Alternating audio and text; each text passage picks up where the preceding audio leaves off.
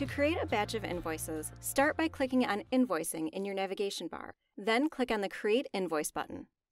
First, choose your date range if needed. The date fields are located at the top right. Please note that the start date is not checked by default, as the system knows the last time you billed your client. Choosing a specific start date will give you control to not include any unbilled activity prior to that date. Your billing through date is the date you would like your activity to stop at. Normally, this would be through the end of your previous month. From here, you will see the list of all clients and projects that currently have unbilled activity during the date range you choose. Check the boxes to the far left of the clients and projects you would like to bill. You will then see checkboxes appear in the center and to the right of your selected clients. The center boxes are your labor and expense items. Here, you can uncheck your labor items box if you just want to bill for the expenses at this time, or vice versa. To the right, you have the ability to bill projects separately. Say, for example, you have multiple projects under a client. If the boxes to the right are unchecked, that means that all projects will show on one invoice, subgroup per project, and grand total at the bottom of your invoice.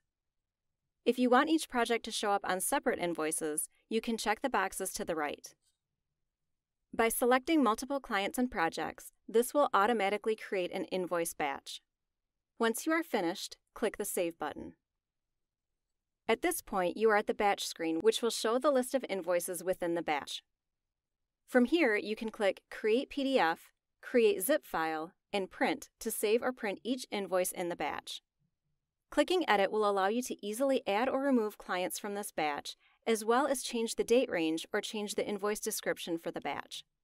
When editing a batch, you'll see all of the current invoices in the batch highlighted in green. Uncheck any clients you do not need in the batch or check more clients to add to the batch and click Save. Lastly, you can click the Delete button if you wish to delete the whole batch. Deleting the batch will not delete the entries listed. It will simply place those entries back to an unbilled status to bill again at a later time.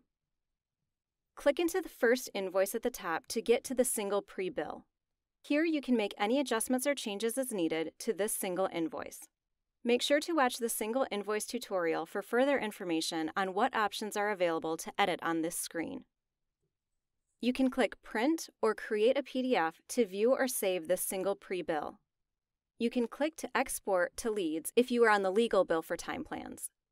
Clicking the Finalize button takes it out of the pre-bill status and automatically brings up the next invoice in the batch.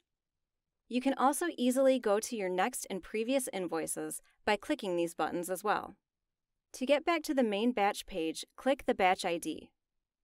If all invoices were reviewed and edited, you can finalize them all at the same time. Check the boxes to the far left of the invoices and click the Finalize button. You can go through this same process to unfinalize them as well. You can click the envelope icon next to each invoice to email your invoices to your clients. You can click to generate your invoice link to see what the invoices would look like if you were sending it today. The client portal will show the client the invoice and allow for them to print, create a PDF, and pay for the invoice right online if you are linked up with LawPay, Stripe, PayPal, or a custom link. To learn more, make sure to watch the Client Portal tutorial. Thank you for watching the Create Batch Invoices tutorial. Please click to continue watching for the next video in the series.